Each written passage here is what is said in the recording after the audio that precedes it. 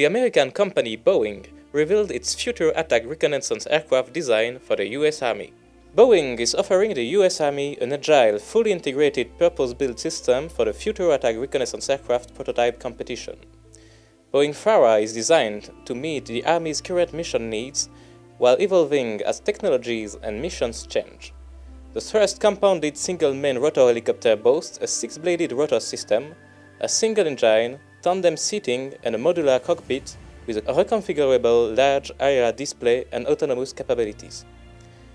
Design contracts for Future Attack Reconnaissance Aircraft candidates were awarded in April 2019 to 5 manufacturers: Boeing, AVX Aircraft, Bell Helicopter, KRM Aircraft and Sikorsky. 2 of the manufacturers will be selected to proceed with their designs in 2020, and prototypes are scheduled to first fly in 2023.